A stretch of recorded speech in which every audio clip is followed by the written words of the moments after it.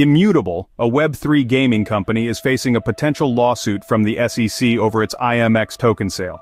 The SEC's de facto policy of regulation by enforcement has led to a Wells notice being issued to Immutable, alleging violations of securities laws and misrepresentations. Despite this, Immutable remains committed to building products and services for games and players, expressing concern over the disruption caused by the SEC's approach.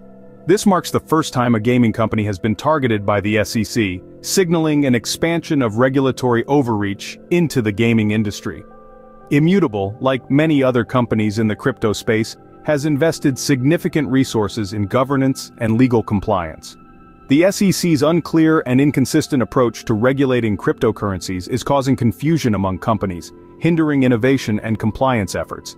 Immutable urges the SEC to establish clear rules and guidelines for the industry, emphasizing the importance of a fair process and meaningful dialogue before enforcement actions are taken.